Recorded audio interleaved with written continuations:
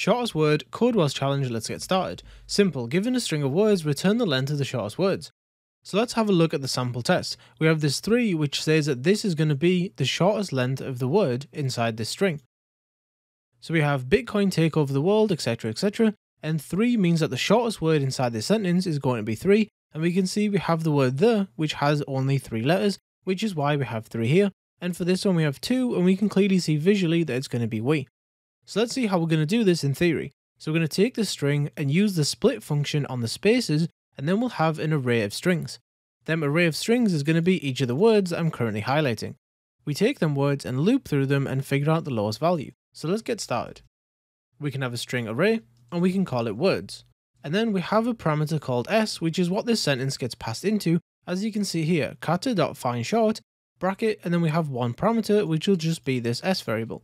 So we can use s.split, because that's how the function works, and then we open the brackets and we put a single quote in there, followed by a space. So we're telling this we want to split by the space, and it returns us back a string array, which will be all of these separate words. And then now we need to get a variable set up called the lowest. And then we're going to return that right at the end. So we've got our basic structure going, so now we need to write our for each loop so we can loop through all of the different words inside the words variable. So we can say string word in words, and then let's open the curly braces after.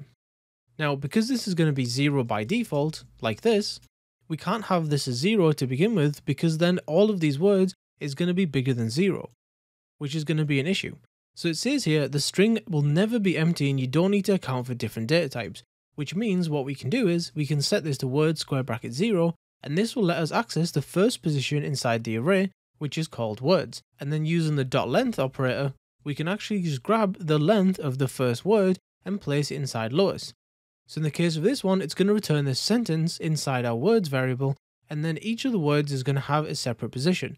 Then we can take the first position, which is going to be Bitcoin in this case, and then take the length of it, and then we can initialize it to the length of Bitcoin.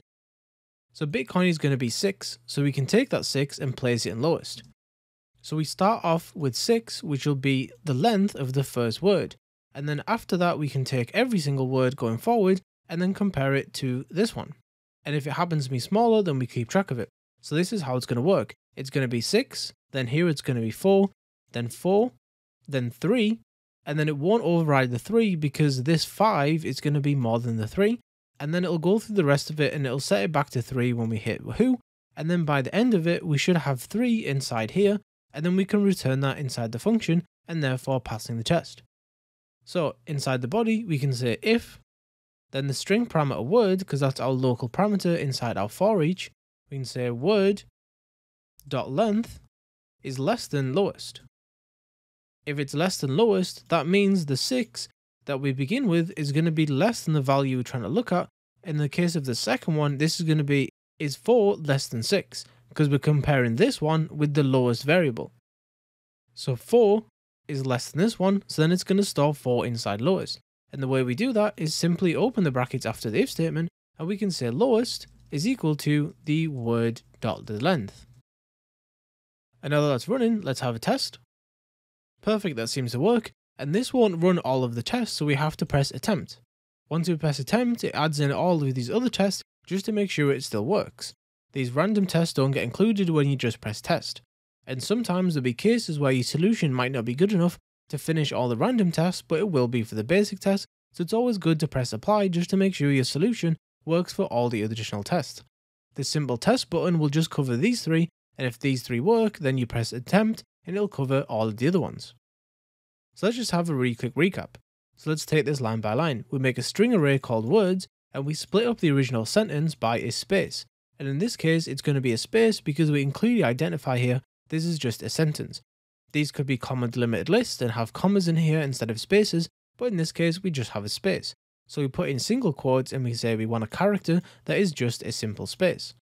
And then we can't initialize lowest to 0 because 0 will always ever be the lowest, and this if statement won't work.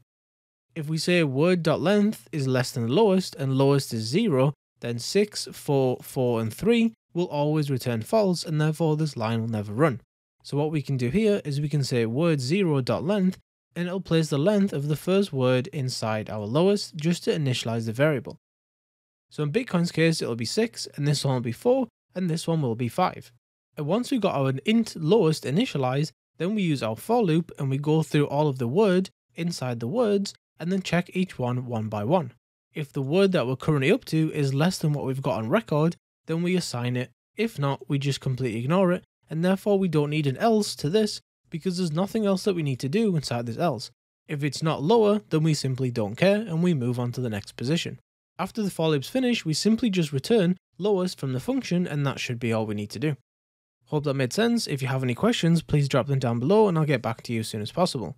Thanks for watching, and I'll see you in the next one. I have a C# Masterclass Udemy course coming up soon. Make sure you subscribe to the channel and join the Discord server for exclusive discounts and promotions.